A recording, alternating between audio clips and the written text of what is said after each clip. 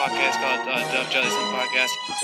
He probably doesn't remember this at all. Yeah, we work together. It's easy. This is kind of real, like holy shit. And so it's really cool to get to be a part of that. Hey, you know how it is, bro. Hey, when you now tune into the biggest ever. We're not here just to take part. We're here to take over. I don't remember that. That's crazy. What's up, everyone? We're back with episode 138 of the Just Podcast. Today, very special guest, NFL guard Cole Toner. Cole, how are you? Good. How are you? I'm doing great, man. Thank you so much for doing this. So I know, obviously, you're dealing with a little bit of an injury. But what's the first part of this offseason kind of looking like for you? And just being able to have the chance to just kind of like decompress and be like, all right. Yeah, that's exactly what you do after a long NFL season. You have to decompress. It's a little bit different this time. I got this cast on. I broke my thumb in the third to last game. So there's some pins in it right now, and I'm getting those pins taken out here on Monday. And so it's been usually it's kind of good timing just because usually, like you said, you decompress. You take about, 1, 2, 3 weeks to just hang out, rest up. So in that process, this ended up being okay because I was going to kind of take some time off anyway. But right now, just kind of I travel a little bit. I'm in California right now, visiting the girlfriend, and going to go to Indy after I'm from Indy, so going to come back after I get these pins taken out in Houston, and I'll be back there soon for a few weeks. That's kind of the plan, and then I'll start working out again, hopefully in about 2 or 3 weeks. That sounds great. But yeah, it is good timing, but also there's so many guys that are getting surgeries and getting things fixed up right now. Like, I mean, maybe the most notable ones, like Baker Mayfield playing through a torn labrum. Right. He just got surgery. And I think that happened to him like week 3 or 4. Like it's crazy. First of all, it's crazy how long the season is in the NFL. Just because, I mean, you have guys like Cam Akers who tore his Achilles, I think, was it in summer or in camp, and he's back. So that's like beyond human recovery, I think. But I mean, good for him, but like that's rare. But you can get injured during the season and come back and be productive for a playoff run for a whole second half of the season. So, but yeah, once the season's over, if guys have played a lot of games, it's you tend to have some wear and tear, and you go get that fixed up.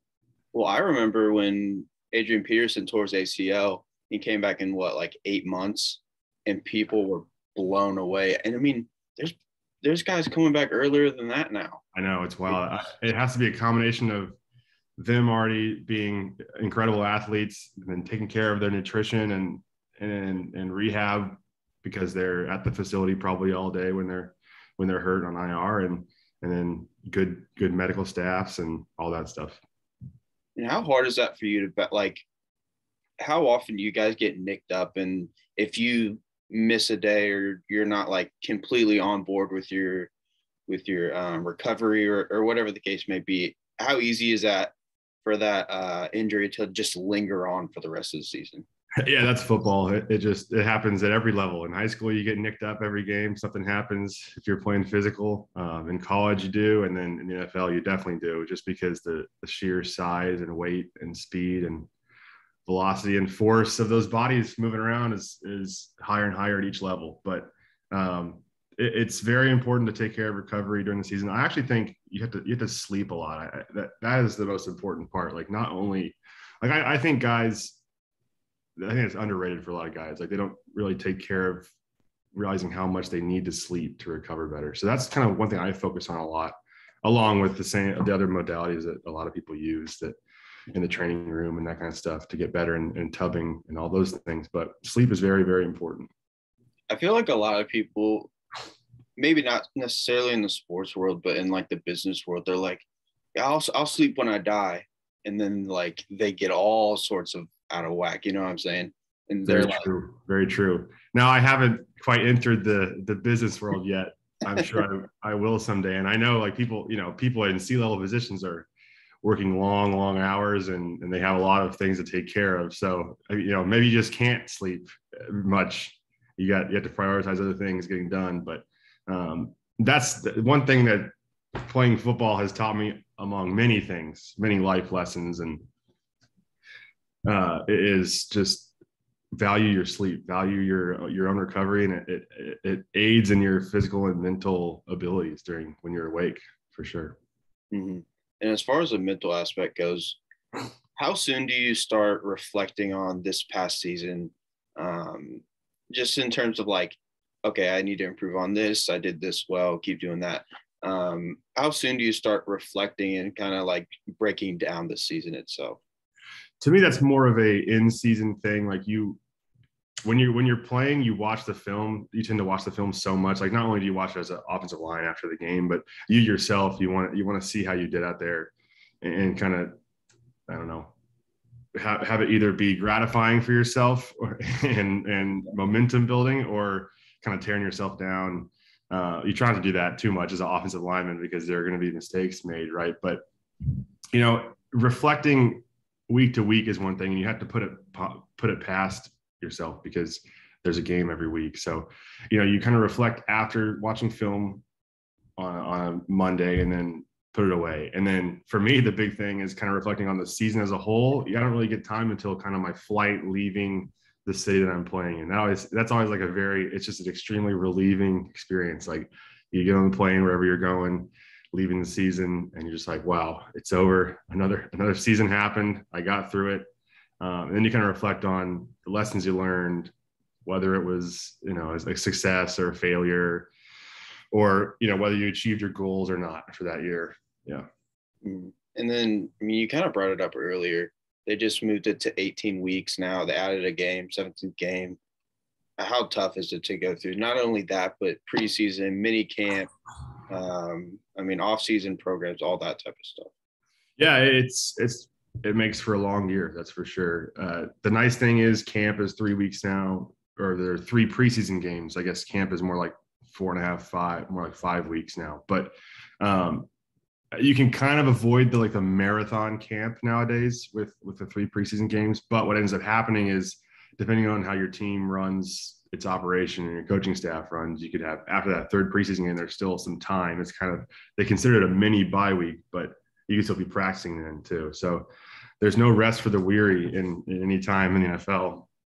And it is mentally grueling for sure. Especially, I've actually never started a full 16 game or 17 game season. I've only played in sparse times throughout the year and made some starts in my career. And I feel lucky to have done that. But for it's tough to imagine the guys that go out there, every single week and they play 10, 11-year, 12-year careers, and you're starting all those games. So that is a lot of miles in the body there, and that takes some serious mental toughness to do that. Mm-hmm. The best example of that to me is Andrew Whitworth, who's still playing right now. Yeah, he's not even human because right.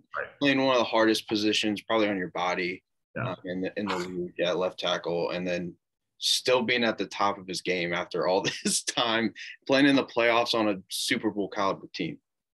Oh, it's when we watch film of the Rams, like any team I've been on, you just kind of like, as an offensive lineman, like instead of watching the Rams defense, which is terrifying, by the way, you just kind of switch onto the iPad to like watch the Rams offense and kind of check out Whitworth, what he does. And I actually will say, you're right. It's an incredible feat, and all the power to him for doing that.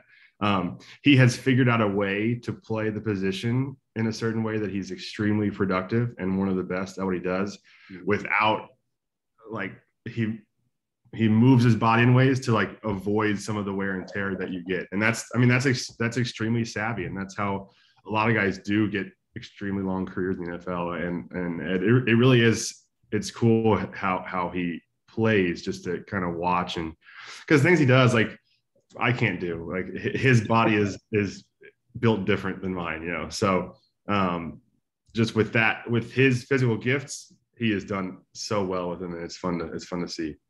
That's something that I never really thought of. I don't think a lot of fans would think of either. Just like right. The way you're moving your body even so slightly, and it's saving you a year or two. I don't know how long it saves you in your career. For sure. It's almost like avoiding. Right. In football, you always want to play physically, and that's the name of the game, and that's what every player prides himself on, and what I've prided myself on in my career, along with being smart and being dependable and fighting through adversity and all those things, knowing the playbook, but like avoiding some physical risks on the field is actually something that some players can try to do to elongate their careers a little bit. I'm not saying it's like taking plays off ever, but it's just like I was mentioning with Whitworth, like it's kind of like avoiding falling on a guy when you can to, you know, avoid busting your knee up by accident, or which you should do, you know, if he wants to play longer. So, and then a lot of it honestly ends up in luck, because you see it. I think it was a Bucs game. 2 of their offensive linemen got just rolled up on. Yep. It just happened, and that's probably the biggest aspect of it. Luck is just luck is a big factor in football in a lot of ways. Yep. Who are some of the guys in the league now, or maybe retired, that you kind of look at in terms of film and kind of try to mold your game after? Well, it's funny. I grew up a huge Colts fan, so I loved watching those O-line guys back in the day protecting Peyton. So that kind of like that made me, you know, proud to be an offensive lineman. We can mention all those guys' names. I think I remember them. I can remember them, but we'll move on. But like, I think, you know, there are so many good players in the league. It's kind of like you see how you kind of watch matchups. For me, like you see really good D lines or really good defensive linemen play, and like you watch guys in a game like play well against those guys. You're like, wow, that's impressive. Like that dude is a good player, and I kind of want to watch him more to see how he plays.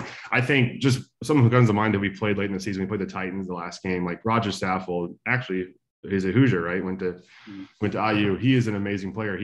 He's way naturally stronger than me, so I can't play the way he plays, but watching him is fun to watch. So any listener here who wants to watch the Titans playoff game here coming up soon, like watch the left guard. And he played left tackle, I think, for a while with the Rams earlier in his career, and then he moved, got a little bit older, went inside and left guard, and he plays his butt off. He's so powerful, and he's always in the right spot at the right time. He uses hands really well. So he's a fun player to watch. He plays really hard.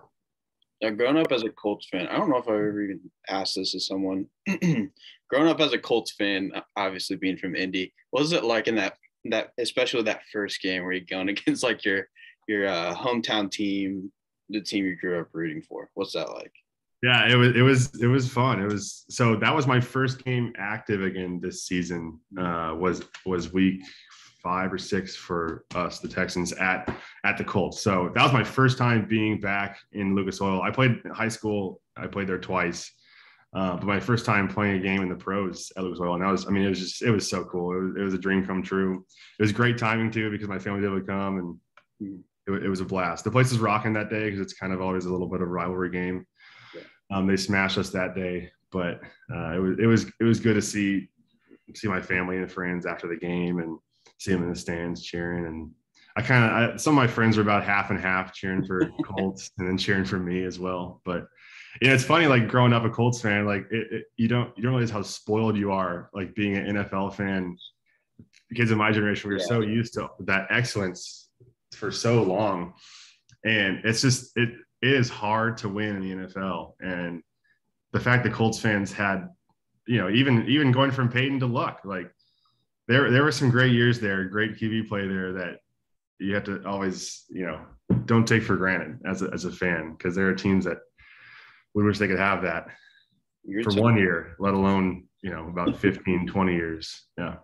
You're telling me, dude, Colts Twitter's a cesspool right now. Yeah. Right. I still follow some of those accounts, but I mean, that was like it was embarrassing, that last loss for them for sure at the end of the year, and they have some decisions to make. As a team, they're in a good spot. They gotta find some consistency, and you know, they like watching their roster on film. They are, you know, they're a few positions away, or some consistency at a few positions away from being the AFC 2-3 seed. You know, so hopefully they can find that and do well for my friends and my family that are Colts fans, at least, right? So yeah, that'd be perfect. You kind of mentioned it a little bit how the Rams defense is terrifying. Who are some of the guys that you've gone up against or you've been preparing for that are like, I don't know how the hell I'm gonna guard this dude, but I'm gonna try. Yeah, well, it's funny. Like, in college when you're playing well and you kind of have some more physical gifts than a lot of people, knowing that the next stage is probably feasible for you to attain. At least that's how it kind of was for me for the last 2 or 3 years of college. You never were like going into a game like, well, I just got to try to play hard and hopefully things work out, which and in the NFL, that sometimes is the case, like no matter how talented you are. Now, it's one of those things where it's still football though. So like everyone's really good in the NFL. Like there are some players that are better than others, but in the end, guys are going to still make some mistakes that they've made all along the way. Some missed assignments or being in the wrong gap at times, or maybe not going super hard on some plays. And that's kind of where I tend to take advantage of guys. It's kind of like, I'm always going to be consistently in the right spot, doing the right thing at the right time, using my hands well, using my feet well, being in front of people always. And so that's kind of how I've made a name in my career. As far as, really talented players, like, I mean, Aaron Donald is just a league above just anyone else. And I think it's just because he's not made of like the same materials as other humans. Like it doesn't really make any sense because he's about 6'1", 6'2", 285. So he's most times the smallest defensive lineman out there in the field. And he's just dominating guys. And it's like, he's stronger than everybody else. He's quicker, he's faster. So I would put him in a tier on his own still. Chris Jones, the Chiefs, I think he's like, he started slow this year, but he's kind of picked it up a little bit. I mean, he for a few years there was like kind of right under, I thought, after when I played for the Chargers for 4 years, 3.5 years. So we saw him a lot. That was no fun. I'm going with inside guys right now. Last year played Grady Jarrett. He's had a lot of good years in Atlanta for those guys. And he's not a very big guy either, but just that natural leverage and strength and quickness off the ball that he has is tough to stop. Mm-hmm. And then you talked about your hands as well. What types of things do you do? I mean, I don't want to bring up Aaron Donald again, but he was doing the training with knives and all that crazy stuff. Yeah, that seemed to be a little bit overkill with me. That seemed to be a little bit of an Instagram type video thing. I have heard of guys like kind of try to do like some martial arts things with their hands. But for the most part, like the offensive line drills that we do, James Campen has been my O-line coach the last 2 years. He's an amazing man. As good of a coach as he is a man, which is I think is kind of rare in the industry. So, the drills that we do, we actually do a lot of we do some tennis ball stuff, catching tennis balls, moving around, like finding them. And it's all about leverage and regaining leverage. So the hand fight in O-line play is not only violent, but it's about like re-screwing hands. If a guy moves your hand somewhere, you got to always try to get it back inside. But it's not just about like sitting there and waiting on guys. You got to attack even in pass protection. You got to attack them and kind of try to set them differently on different plays just to avoid doing the same thing over and over again. And even you're talking to me about it in like a surface level type of way, because obviously I don't have the expertise that you do, but it is really interesting to hear all the little techniques and things that, especially offensive linemen, defensive linemen, that they do to, try to separate. Right. Many things that go along with that. Like first is, the game of football is like a bunch of different sports in one. Like every position is like a different sport almost. Like we're never practicing carrying the ball and like avoiding fumbling, right? Which is why when you see an O-lineman pick it up, and like as soon as he gets hit, it squirts out somewhere usually, which is sad. But and receivers, DBs trying to block on punt protection is like, it's funny because like they just never learn how to block either. Like special teams is their only time ever trying to like stay in front of somebody. So that's funny. And just like seeing, linebackers play totally different than other linemen. It's a different sport essentially. I will say, like, as far as like getting into the arcana of football, like if you're watching a game and Tony Romo is the color guy, I think Tony is awesome. I think he really, like, he knows so much about the game because he was a good quarterback and he's he played quarterback so long, and that's the position that you learn pretty much everything. Like if he ever notices something happen, like on the offensive and defensive lines, like while watching a replay, like listen to what he says, because he's extremely knowledgeable about the game. And I think even, every time I watch a game, I learn something about like QB play, like seeing what QBs are looking at when it goes like the behind view of a play. I mean, I think he's super impressive. I think he's a great color commentator and can teach even someone like me, but let alone someone who just watches football for fun about the game. So it's really good to listen to him. Those guys are all super impressive in terms of how they, excuse me, like right after the play, they can break down. I mean, what's going on in all these different things. And I'm like, geez Louise, man. But when he predicts a play too is always pretty funny. He does that. I'm watching the quarterback the whole time, and then they're watching. I don't know what they look at. I heard, say what you want about him, but I was listening to Dan Dawkins the other day, and he was talking about why you should watch the line in football. And then he said that Bob Knight, he would like not watch the ball. Yeah. So like, I think it's a very similar concept. Yeah, I think Doctor's spot on there. Yeah.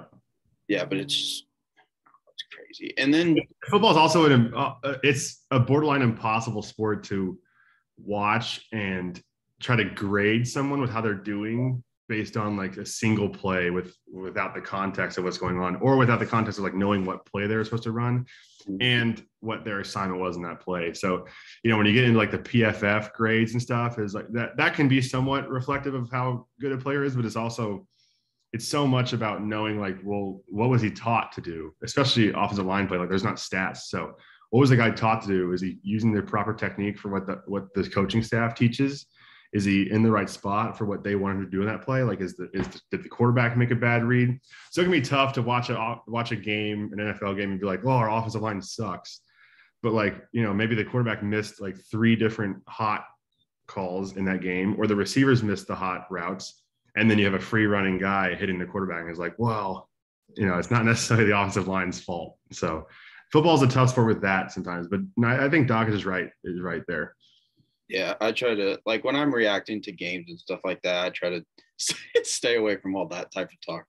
The offensive line for you guys all have to be in one cohesive thing, moving at the same time. You can't miss a beat at all, or else your quarterback's going to get murdered.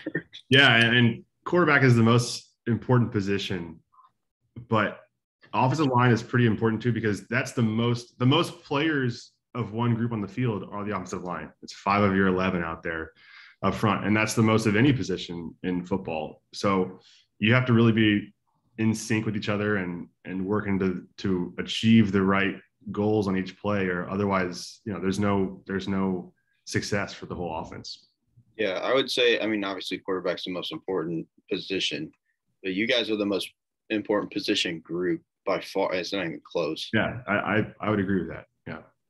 But I know we're getting close here on time, so I want to talk about, you going to Harvard, which is so interesting to me, just you being able to balance that. How did you end up going there?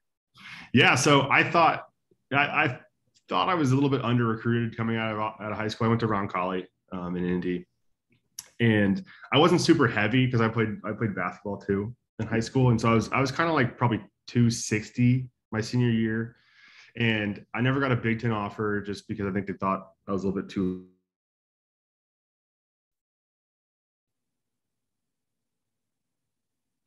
lot stronger and a lot better and a lot bigger, a lot heavier. So I kind of thought I was a little bit indignant at like not getting recruited very hard by any Big Ten schools. And so luckily I had some good, I was, appreciated school and was interested in doing well in school. So had some good grades, had some good test scores, and it came down to Harvard and Princeton for me.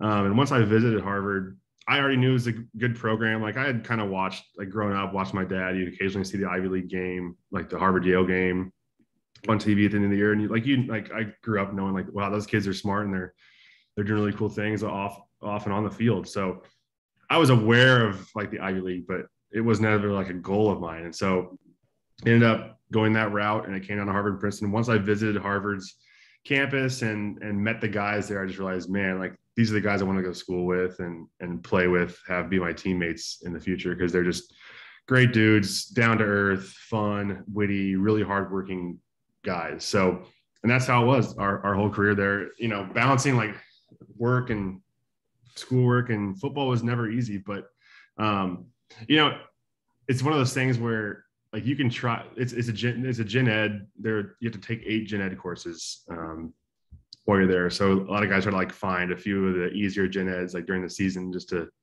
make the workload a little bit lighter during the season, and then just grind in the spring. But yeah, like one funny story is when I was getting drafted, or when I got drafted to the Cardinals, like I had to, when you get drafted, you go to rookie mini camp at the team that you're drafted to.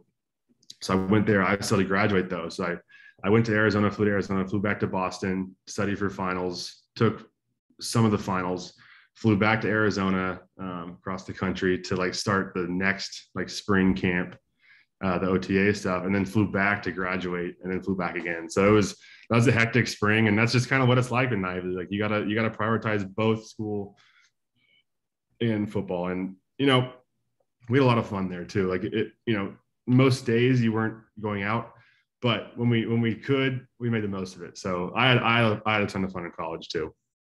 There was a story about Andrew Luck doing something similar to that too, where he came for like mini camp, left, and then came back and knew more of the place than some of the other. I believe that. Yeah. Jeez, you guys are built different. I don't know how you do it. You know, it's like, it's just, if you get good at like prioritizing your time and time management and just working hard every day on like the tasks you need to achieve that day, and looking forward to like what good it's going to give you in the future, what it's going to benefit you in the future, is kind of how you do it. But you know, I thought about going to military academy. I'm not really from a military family, but I figured I was going to have a little bit more fun at Harvard, at least, than some of those places. And I think that's probably true. I mean, all kudos in the world go to guys who go to the military academies, but we had a lot of fun in college too. So it was a great balance of all three, I think. Yeah, don't say nothing bad, but were those Harvard parts, were they just bangers? You guys just throw down? The thing is like, yes, but like it was winter like Boston's weather is so, winter lasts forever. So we pretty much like had about the last 3 weeks of the school year were the only weeks you could actually go outside and party. So those 3 weekends were insane for sure. But then again, like there are so many kids studying all the time that like if you try to throw a party in your own dorm room, it's just going to get shut down within half an hour. So that's kind of the scene, is like to go to some of the other places, either in Boston, like the finals clubs that they're there to do all the partying. But yeah, there's some stuff happens at those places. And what did you major in there? I was government with a economics minor. So you want to get into politics like our guy Anthony Gonzalez?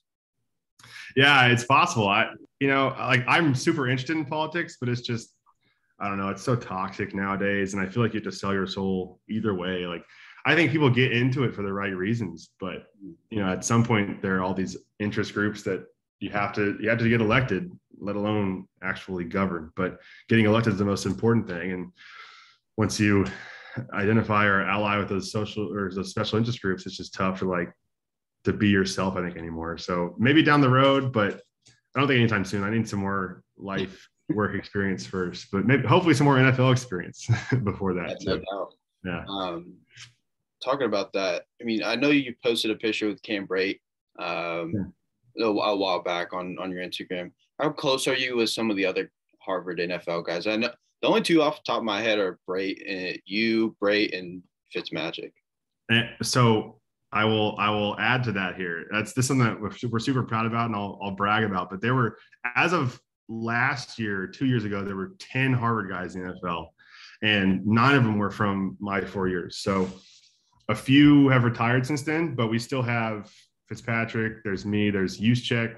You forgot him. All Pro Bowler, Niners fullback. So he's still in the playoffs. Brate, Ferkser on the Titans, another tight end. Ott is a long snapper. for the Seahawks. And then there were a few offensive line guys that were two of my really good friends. And I think they're done. They're pretty much done now. And then Broniker was a tight end who's one of my roommates, another Indiana kid, actually. You can get him on the podcast at some point.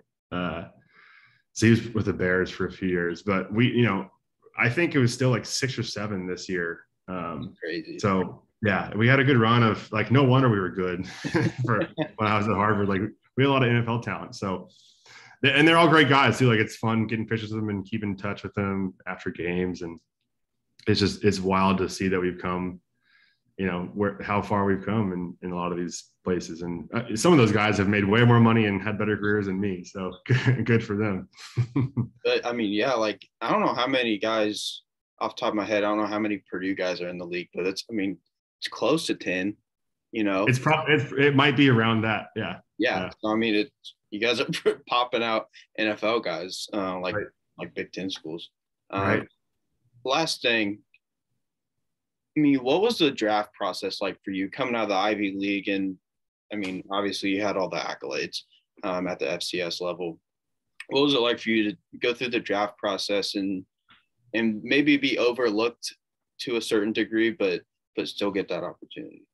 Yeah, for me, I didn't really worry about that. It was just the best thing that happened for me was I'll preface it by saying, like, if you're good, they'll find you. Like, that's a saying you hear a lot, but the NFL team's scouting departments are so big. Like, they obviously know the Ivy League. Like, there are way more obscure places that players come from that it's like impressive that they find that talent.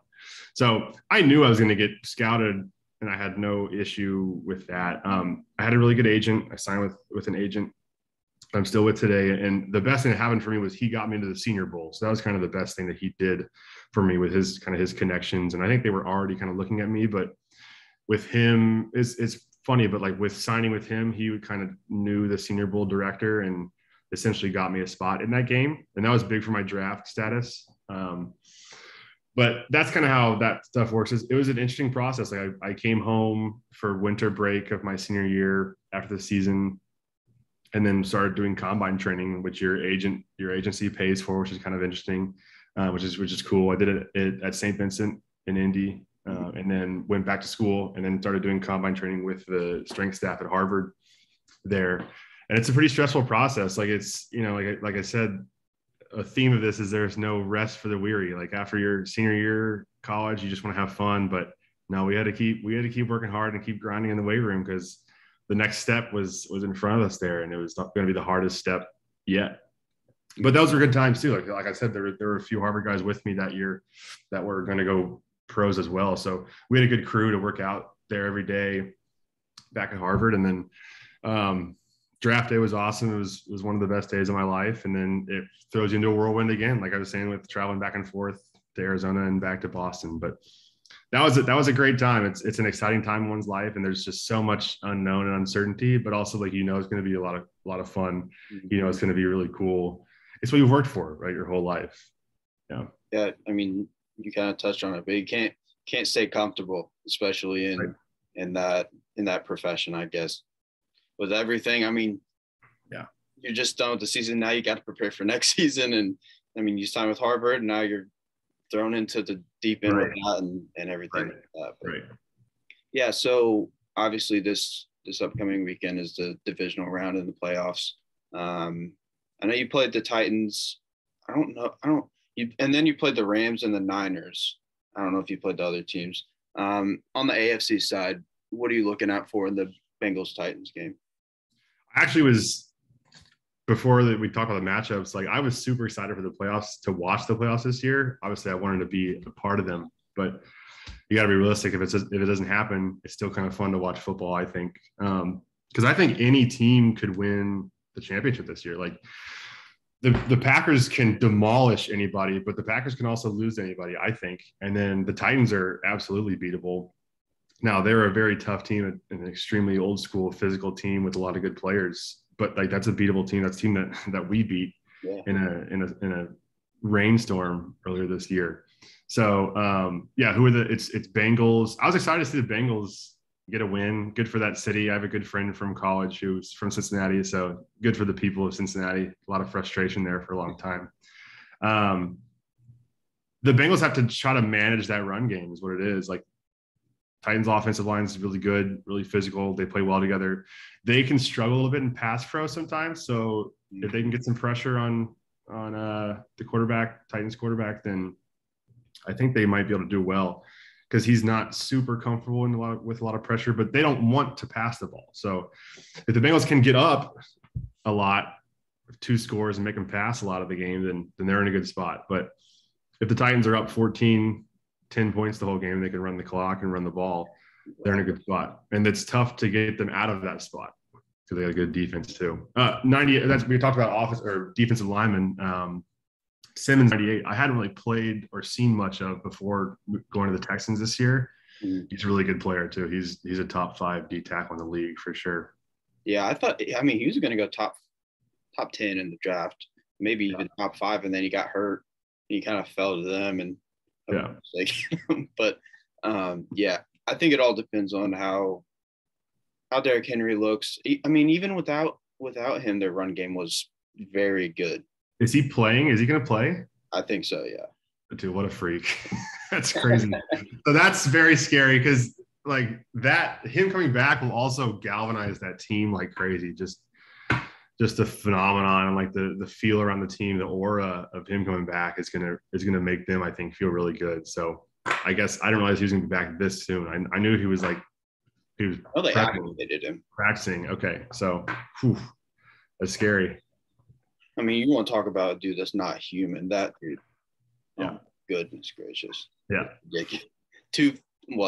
6'4", 250. Yeah, he's legit 6'4" on the field. It's crazy. I mean, he looks like with the helmet on, he looks even taller than 6'4" on the field. It's like this guy's a running back. Oh my god.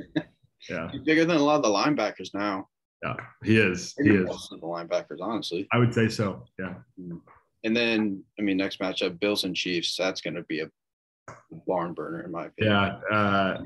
I always think like the Bills run Josh Allen so much. Like if I was a Bills fan, well, one of my roommates from college is a huge Bills fan, but like I was thinking like just pray every time he runs the ball, just stay healthy. Like don't get up hurt because they run him so much. It's like it blows my mind that they do that.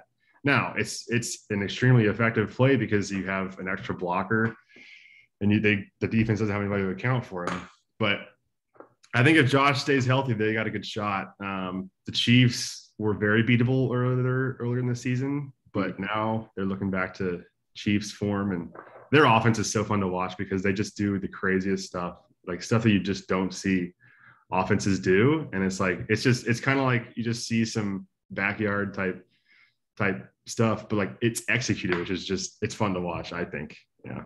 Do you prefer, or like linemen across the league, or you personally, do you prefer playing in like a run heavy offense or a gunslinger type offense like the Chiefs kind of have?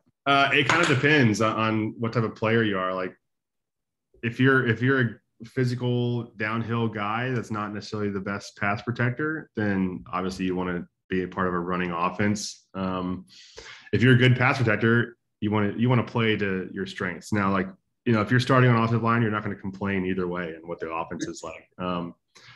But as offensive lineman, it's relieving to not like pass plays, especially on third down in the NFL, are very stressful. So to avoid like being on third and longs all game is just pretty much the most important psychological part as an offensive line, to avoid having the crowd, especially if you're away, like have the crowd go crazy, got to go silent count, tap the center and look back at the quarterback. That's brutal. And then just having all those freaks on the D line do their picks and twists and guys blitzing all over the place. So you want to avoid, that's the one thing you want to most avoid at all costs. Like if you're passing out of 2nd and 6 all game, no problem with that. But it's funny how different schemes are very different. Like I think it would be fun to play in the Chiefs offense for sure, because they do a lot of interesting stuff, and they get some guys out in space too. Offensive lineman out in space doing some fun things. So it's a fun offense to watch. No doubt. And then last 2 games, we can do that quickly, is Packers 49ers, that's a rematch, and then Bucks and Rams, just another rematch. Both phenomenal games in my opinion. Yeah, I think if the Bucks O-line isn't healthy this game, I think the Rams are going to do what the Bucks did to everyone in the NFC and the Super Bowl last playoffs. It's just like they didn't play a starting offensive tackle for the last 2 or 3 weeks, which is like, man, it's tough to have any shot in those games when you get down to a team you got to pass all game. So the Rams can do that this week to the Bucks. It's possibly going to happen. I mean, never discount Tom Brady and the team he plays on. And then what was Packers, Niners? I think Packers, but because I kind of want to see Rodgers get another one. But man, the Niners are the same. The Niners are the same team as the Titans, only with a little bit more of a interesting offensive scheme. Like they do a lot of things that build off of that outside zone bootleg action, which that's a fantastic offense to be an offensive lineman, because when you run bootlegs, you just got to run in a direction and the quarterback pulls it. You got nothing else to do. You let him go. So that's a beautiful offense to be in. And I'm looking forward to seeing my buddy Juice play fullback this weekend and hopefully catch a few passes, maybe run for a touchdown. But I think if the Packers get up on them, they're fine. But the Niners are a good team, man, when they can run the ball, and if they can get up 7 or 10 or 14 on them, like that game is just so shortened at that point. So, and then last thing, I mean, if you had to pick one now, Super Bowl champ, I think Packers are going to do it. Same. Yeah. That's what I think. Yeah. I was kind of hoping for my own selfishness, just Packers, Bengals. Just thought that'd be an interesting matchup, and I think the Bengals could do it, but it's tough. It's gonna be tough to beat the Chiefs or Bills if they get past this round. No doubt. But yeah, like I said, I'm gonna wrap this thing up.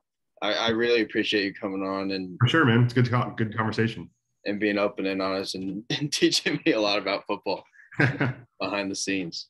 Really appreciate it. For sure. Yeah. Thanks for having me. Yes, sir. Have a good one. You too. See you, man.